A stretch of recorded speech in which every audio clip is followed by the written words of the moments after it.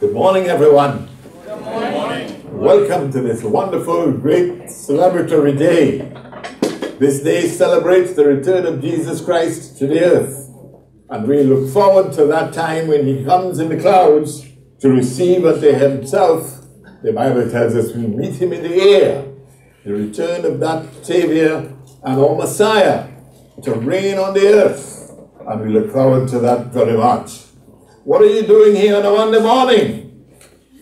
I know why you're here. You're here because God has sanctified and set aside this day that his people might meet for a Sabbath. Only God can call any day a Sabbath. And he calls today a Sabbath. It is known as a high holy day. And here is where we ought to meet. We have to remember that what God says, as we said a couple of days ago, God means. And if he says it, we have got to sound it. So thank God for your being here today. And thank God for setting aside this day for us that we might rejoice and be glad in him. You know, none of God's holy days are optional. All of God's holy days are commanded. You have a right and an obligation to be here today. I'm glad you are. We're sorry for those who are not here for one cause or another, but God's people have got to be here on the day he has sanctified as a holy day, and thank God for it.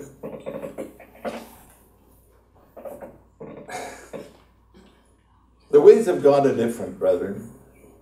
We are different. We've got to be able to be glad of our difference, not to be smug, not to be haughty, not to feel holier than thou, but thank God he's opened our eyes to see his truth and to see his direction. Had he not done that, we would be like those who sleep, those who do not understand God's way of life. But God has made it clear to us that he wants us to be different because we are his people. The subject today is an unusual one, but it is one that you'll soon get to understand and see why it is what it is. It is, that's all he knew. That's the subject. That's all he knew. Our friends and family, when they see us do these supposedly strange things, they want to know, what's wrong with Johnny? What's wrong with Barbara? What's wrong with Oliver? We do what God has revealed to us to do. And we are obligated to do it and to do it with intensity. Today, we talk about that man who was struck by God on the road to Damascus. His name was Saul. He met Jesus Christ face to face, as it were. We met Jesus Christ when we were converted, or as we understand in God's church, when we were called by God. And when Saul got that calling, when Saul got that clarity, when Saul got that understanding, he was committed to this way of life. It is for us similarly to be committed to this way of life. When he was told by the early church the importance of this day, he did all that he knew. The very first book Saul, who became Paul, wrote is 1 Thessalonians. And I want to point out to you today from this entire book how caught up, how involved, how secure, and how focused Paul was on the second coming of Christ. All of the writers of commentary say that 1st and 2nd Thessalonians are the very first books, plural, that Paul wrote. And the theme, the focus of these two books is the second coming of Jesus Christ. And I want to show you today from 1 Thessalonians how focused and how central this theme was to the Apostle Paul. That's why we say that's all he knew. He was not double-visioned. He was not sideswiped. He was not thinking of anything else when they told him that Jesus Christ, whom he met on the road to Damascus, was coming back. That became his focus. And in writing to the Thessalonians, I want to show you today how much this book is laced with his attention on the second coming of Jesus Christ. You know, it will do you good to read a book at a time. I know you couldn't read all of Psalms in one sitting. You may not be able to read all of Deuteronomy in one sitting. But these smaller epistles, one Sunday school kid was asked, of course with a group of children in the class, what are the epistles? I know, sir, I know. Yes, boy, what are the epistles? Oh, they were the wives of the apostles. Of course not. But the epistles are very important. The writings of Paul and Peter and all the others who made great contributions to that compilation of books. In 1 Thessalonians, chapter 1, let's begin as he begins this book of 89 verses, 5 chapters, and 1/10 of this entire book, 1 Thessalonians, deals with the second coming of Jesus Christ. How focused was this man? How caught up was this man with this chapter, with this subject? 1 Thessalonians chapter 1, verse 9. For they themselves show off us what manner of entering in we had unto you, and how you turned to God from idols to serve the true and living God. Isn't that a testimony? When we came to know God, did we turn from all the idols that beset and surrounded our lives? Hopefully we did, or we are doing it.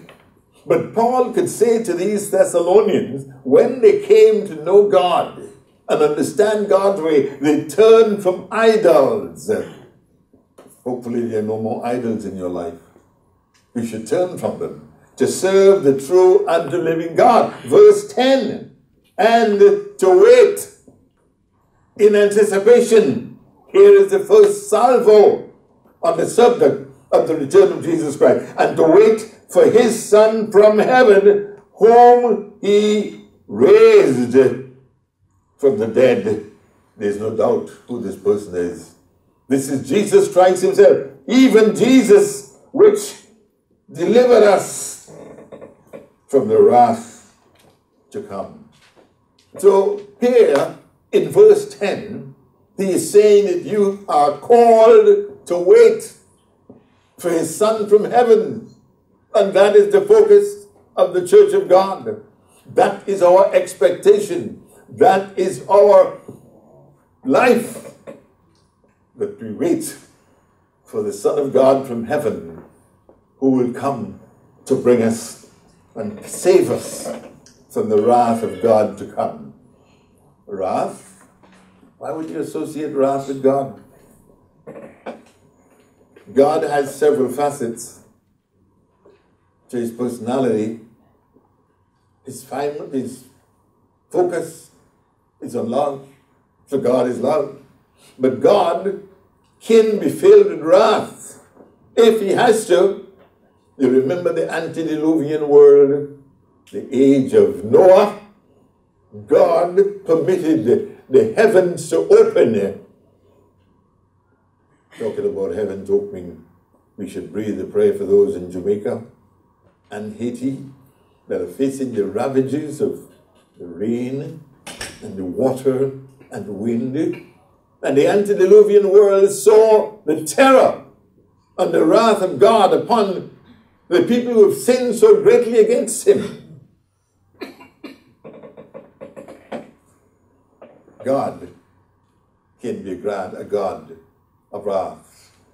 So Paul is saying here to these Thessalonians that you've turned from serving idols to serve the true and living God and to wait for his Son from heaven to save us from the wrath to come. Chapter 1. Turn, if you will, into chapter 2. This man is filled with the subject of the return of Jesus Christ. That's why I said you should read these smaller books in their entirety, maybe in one sitting. I have done that several times this passing week, and I discovered how caught up, how involved and focused he is about the return of Jesus Christ. 1 Thessalonians chapter 2, find verse 19. You'll see that he's telling these Thessalonians about the return of Jesus Christ. No wonder the writers said that the theme of 1st and 2nd Thessalonians is the return of Jesus Christ in all of his glory, in all of his power, that we will behold if we are focused on our calling and focused on our God. 1 Thessalonians chapter 2 and verse 19. I know it's in here. That's why I'm looking so feverishly and so intensely for it. I know you might have found it before me, but I'll be there shortly. Well, the kid says in the back seat, are we there yet? Well, we're just about. Verse 19. For what is our hope or joy or crown of rejoicing? Are not even you in the presence of our Lord Jesus Christ at his coming? Is this man focused or not? Is this book saturated by Paul, his very first book? The compilers tell us there are only 89 verses in here. And here he is again in the 2nd chapter talking about the fact that our hope, our calling, our expectation is Jesus Christ at his coming. Brethren, let your focus, like Paul, be on the return of Jesus Christ. I know we get caught up in our activities per day. We get caught up in the mundane. But like these Thessalonians, like the Apostle Paul, let us focus on the fact that Jesus Christ is coming to save us from this world of sin, this world that's headed for no place good. Let us look forward to Jesus Christ to be the Savior of mankind and to deliver us from the evil to come. There is a 3rd chapter to this book. Find it if you will. Chapter 3, verse 3.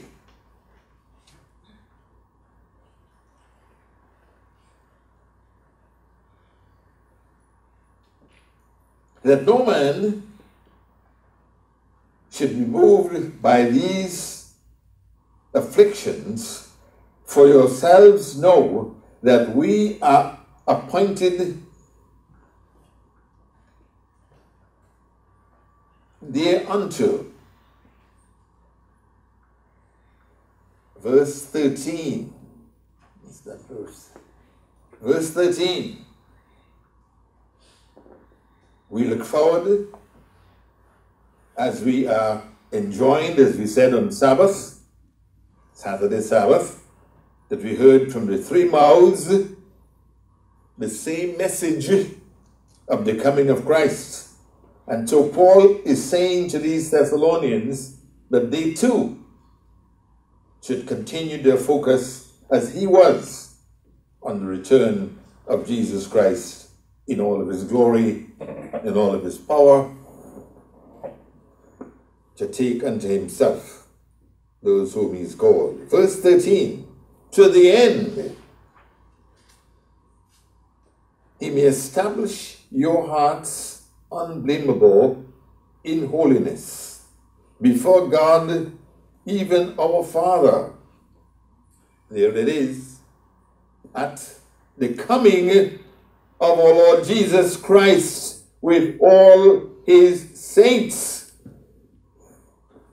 You can't tell me that Paul was not focused on what we should be focused on, the return of Jesus Christ, that he might reserve and preserve our hearts in holiness, that we might be remembering that we are a holy people. We've been called of God to meet a holy Christ and a holy God when the kingdom of God is established here on the earth.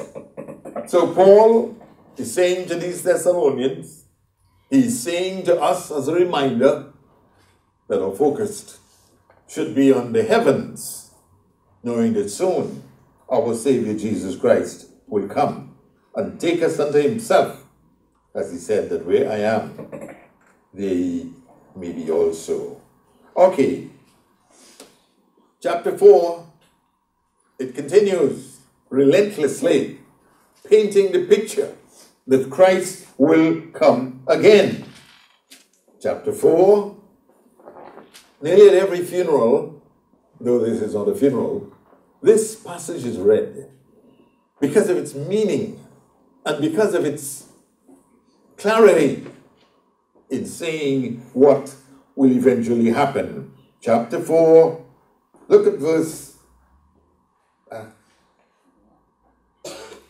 beginning at verse 15.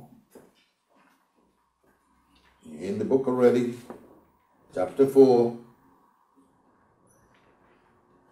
verses 15 through 18. Poignant, meaningful clarity. For this we say unto you by the word of the Lord, that we which are alive and remain unto the, here it is, unto the coming of the Lord shall not prevent them which are asleep. There will be people alive when Jesus Christ breaks the cloud and comes back to the earth. There will be people alive. Oh, how we would all like that. But we've got to pass through the shadow of death to get to the other side of the promise. Verse 16.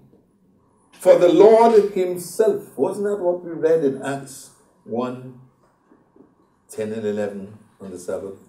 For the Lord himself, not another, the Lord himself shall descend from heaven with a shout, with the voice of the archangel, and with the trump of God. Why did they call today the Feast of Trumpets? Because the trumpets shall be sounded, and Jesus Christ will come back to earth. The word says he'll appear in the air. Many teach that his coming on that occasion will not be back to the earth. He'll appear in the air, and we who are still alive, hopefully we'll all be still alive, that'll be wonderful, wouldn't it be? Shall be caught up in the air to meet him. And so shall we ever be with the Lord. Paul goes on to say, therefore, comfort one another with these words. So Christ is coming. It's sure. It's promised. And it will occur. So in this entire book, Paul saturates us with the fact that Jesus Christ is coming again. We said there are 89 verses, 5 chapters. Let's find chapter 5 and see if he continues this relentless outpouring of clarification, making the saints in Thessalonica know that indeed he is coming. Sound the trumpets, shout the word. He's coming. Chapter 5.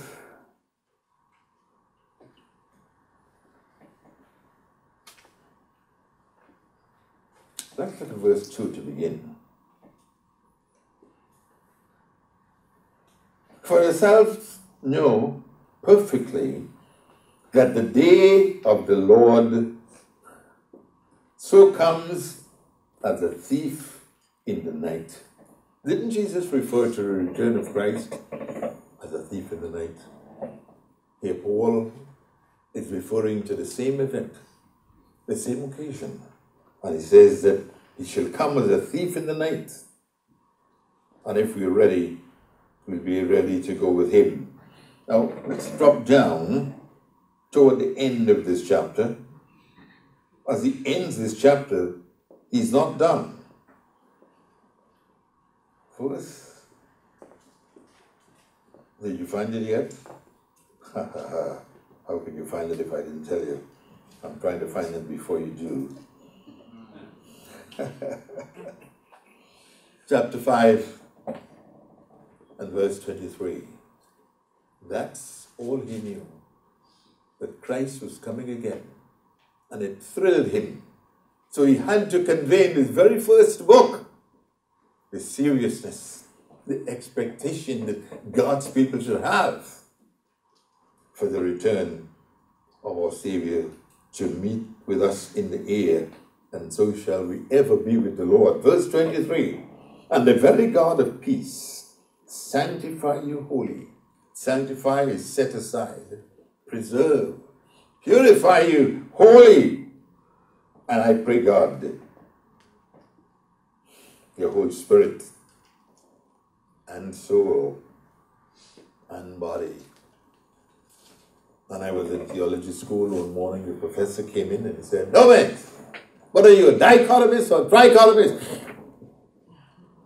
I don't remember if I studied that night and studied period. And I was grasping for dichotomist, tri is three. And Paul mentions here, body, soul, and spirit be preserved. Why? Blameless unto the coming of our Lord Jesus Christ. Brethren, may we, like Paul, catch the vision that indeed Jesus Christ will return to the earth to make his saints his family. We are already his family, but we'll then be dwelling with him when he sets up the kingdom of God. That's all Paul knew. And may God give us the focus, the vision, and the centrality to know that this is the next big event in the work of God and the church of God.